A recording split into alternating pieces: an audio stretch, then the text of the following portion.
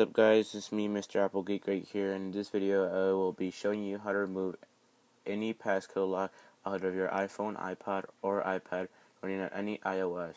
Currently the device that I'm using is an iPhone 5 running iOS 7. So all you'll be needing is your USB lightning cable and the latest version of iTunes, which is 11.1.3. So here's my lightning cable, and just want to connect it to your computer just like that. And then right away on iTunes, you're going to get a message saying that the iPod cannot be detected because it's locked with a passcode. So just click cancel on that. And right after that, you're going to be putting your device into DFU mode. Just follow as I do. So hold the power button and the home button, and then let go of the power button, but still hold the home button. So just do as I do.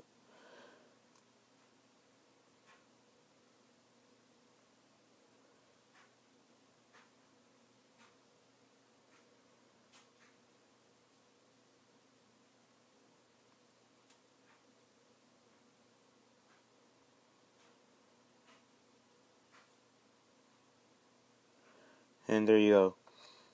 iTunes has popped up with a message saying that the iPhone is on recovery mode. So just click OK. And right after that, you just want to click on Restore iPhone. And click on Restore and Update. And right after that, you're going to get the Apple software update.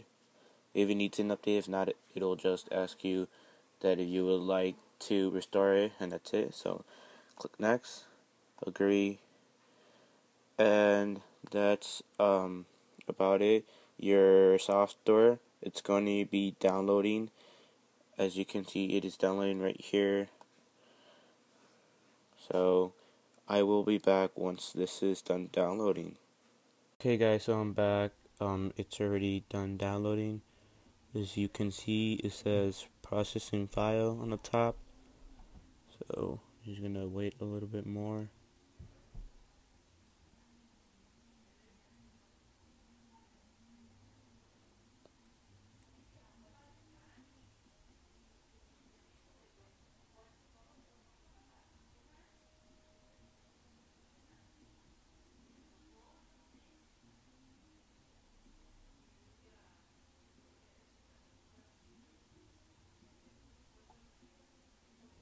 And now, as you can see, it says extracting software, and I also will be back once that is done downloading. Okay guys, so it is done downloading. As you can see in the top, it's going to prepare the iPhone,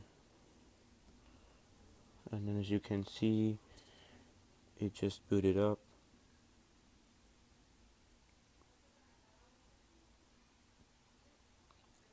And then you're going to see the little loading bar right here, and we're going to also have to wait, so I also will be back once that is done. Okay guys, so now you have a black screen and you'll be prompted with this. Then just let the pop out to go away, and then have the boot up logo like this. Then wait until it is booted up completely.